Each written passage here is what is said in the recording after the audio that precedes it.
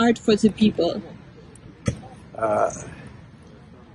Art's a vehicle for transcendence, and artists always experience that transcendence, and it's amazing.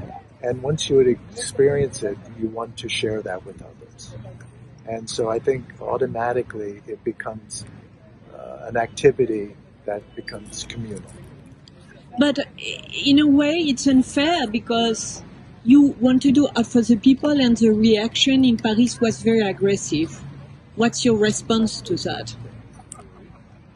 I think there was some misunderstanding, but the intentions from the very beginning of what the work was going to be about, the idea about the work, starting with Ambassador Jane Hartley to create a work that would show our solidarity with the French people, the values that we share, that we're there for the French people after the horrific attacks that took place in 2015-16.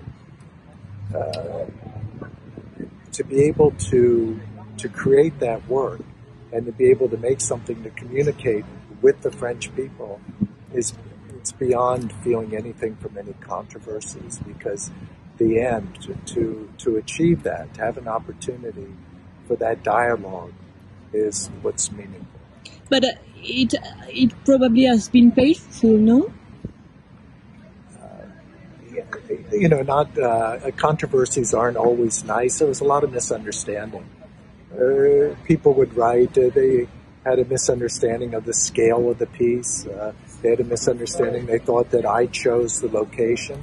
The location was offered to me. I never went around the city and said, I want to put the work here. Yeah. But the location was offered, and I chose originally Plaza de Tokyo. There was no controversy for, I guess, until about a year and a half. But when the controversy started and another location or other locations were shown to me, eventually I was shown this location, and this is ideal. It's absolutely wonderful. I could not be happier. And for me, the joy was always to realize a piece, to share and communicate with the French people. Dimension. How did you decide of the dimension of the piece? Because it's huge. Plato would always say that the first thing that you deal with in art is scale. And so I wanted to make a piece that, has a certain quality, a certain power to it, that it's on a public level, but not too overwhelming. And I also used the scale of Bartholdi's Statue of Liberty. I'm just slightly larger, but I'm very close to the actual scale, just a little larger. Okay. And the gesture, the angles, the fingers aren't exactly in the same position, but very, very similar to represent offering. The hand. You have never done something as realistic as that. Huh? This hand. I've always paid a lot of attention to details, because details are a way to show the viewer that you care about them, you respect them, and the details almost a metaphor to show them respect. But I've also always been curious in ancient times how everything was always polychromed. And we forgot. Yeah, everything was painted. So, in the past, all public sculptures would have been painted in kind of a similar manner. The Petit Palais would have been painted similar to the sculpture. but to be able to have a dialogue with the ancient past, with the archaic times, because what's the information that's carried within the work comes from our history of being civilized societies, and knowing that together, that two people together are more powerful than being individuals. Can we speak about the balloon? The idea of the balloon? A balloon, we're similar to a balloon. When we take a deep breath, we inflate with air. it's a symbol of optimism, life's energy. And when we deflate, it's a symbol of passing, of death. And it's also, it's a membrane.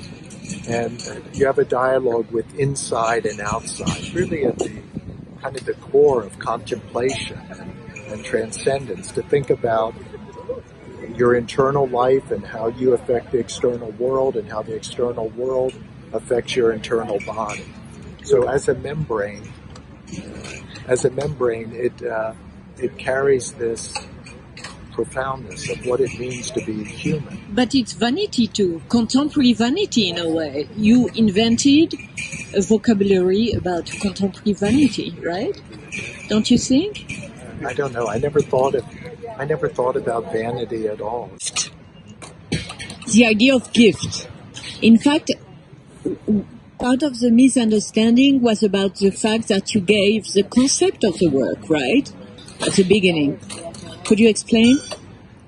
It was interpreted of giving the concept, but I was asked if I would want to make a work. I said I'd make a work. I was told that they would have donors be able to contribute to the production of the work, and I didn't think anything about it because it's really quite a traditional way of making something for a public sculpture and to give the public sculpture. Picasso in Chicago gave the design to the city. Oh, really? They paid for the production of it, for the Statue of Liberty.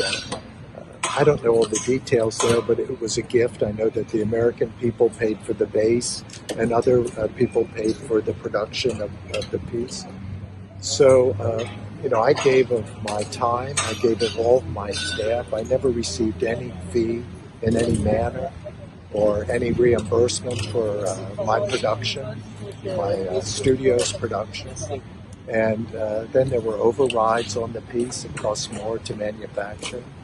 And so financially, really a very sizable amount, a substantial amount.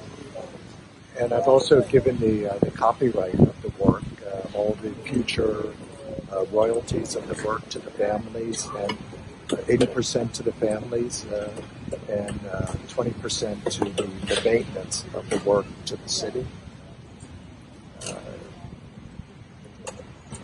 I was surprised by the controversy because it was created like just creating an idea, and that's the only intention. I gave this work 3 years of my life. I mean, a tremendous amount of attention, and overseeing the scanning of hands and which hand are we going to use, and then the position of the balloons and what. So what is the hand? Who does the hand belong to? It's yours, right? No, it's not my hand. It belonged to one of the assistants that I had. And it was a young woman's hand in her mid-20s. And I wanted the hand to have some aspect of youth, but not to be too young, but that there's a sense of facing the future. And but symbolically, it's your hand giving these flowers to Paris, no? So it's the American people giving their hand to the French, and in return it's the French hand giving to America. It's universal. It really represents a universal act of offering, a humankind offering. 12. What about 12? 12. And 11, in fact.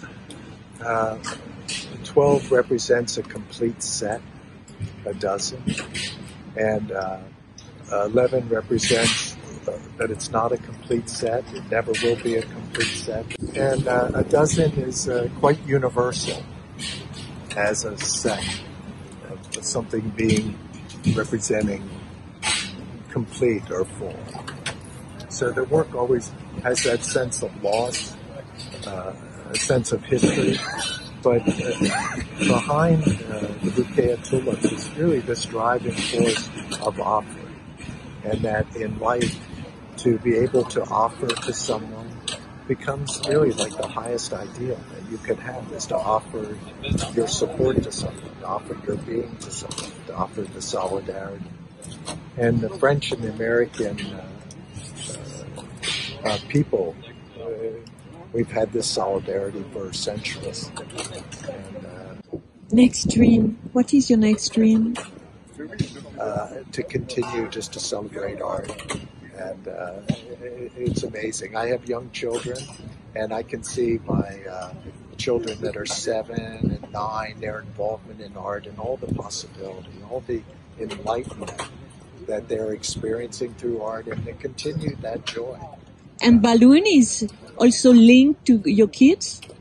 The universe of your kids? I think the balloon is linked to Duchamp's Parisian air. Ah!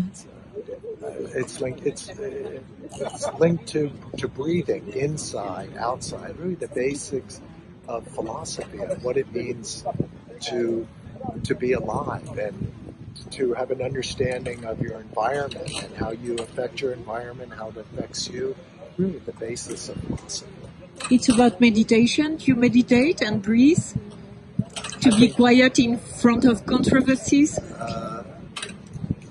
I think that the way I think about my art and I let things resonate, ideas resonate, it's a form of meditation. Merci beaucoup.